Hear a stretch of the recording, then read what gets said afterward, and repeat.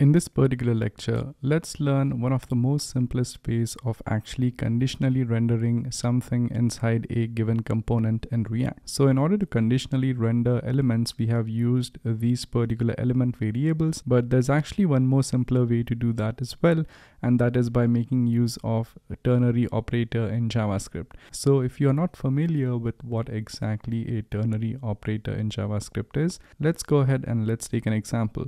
So over here, I'll open up JS Fiddle where we could write some JavaScript code. And let's say we have a Boolean variable. So I'll create a Boolean variable here called as isHappy. And let's assume the value of this thing is true for now. And depending upon a certain condition, let's say you want to display a specific message. So I would say let message, and the message should say something like, let's say I'm happy.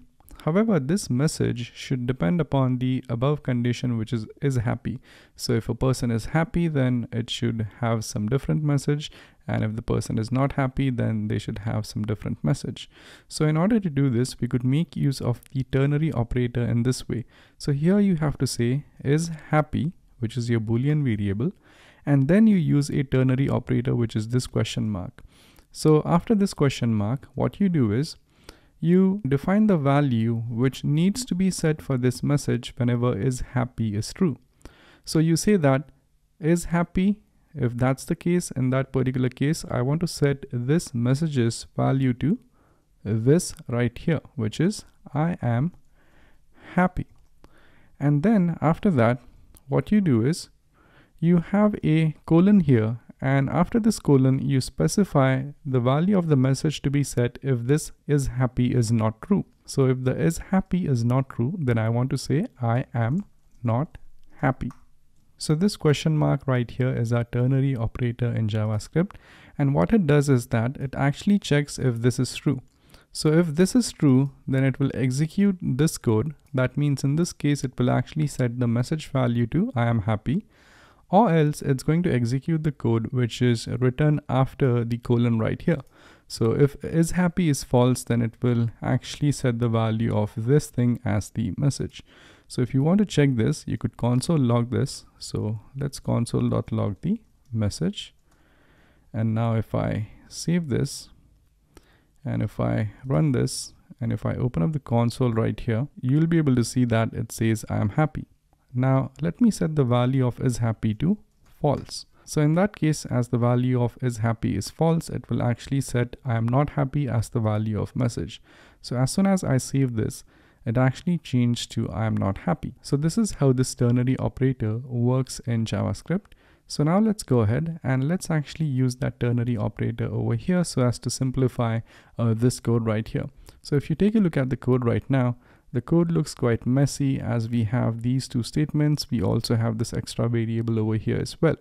So let's first go ahead and let's get rid of this variable right here, which is message. And over here, instead of saying this is message 1 and this is message 2, you could simply go ahead and remove everything from here. And instead, you could now go ahead and check display. So you could say display and right away have a question mark. And if the display is set to true, then I want to display message 1. So over here, I would say message 1. And if that's not the case, then colon, I want to set message 2. So let me change this to h1 and let's say message 2. All right. So I simply have to save this. And also as we want to return this, so I'll go ahead, get rid of these quotations here. And instead of returning this message, I would now say return this. All right. So now you'll be able to see how compact and precise our code looks like using the ternary operator. So now let me run the server. And now if I open this thing up, as you can see, it says message 2 right up over here. And that's because this is set to false. If I set it back to true, now it actually goes ahead and sets message 1. Now the same ternary operator could be used with components as well. So here we have components like code and welcome.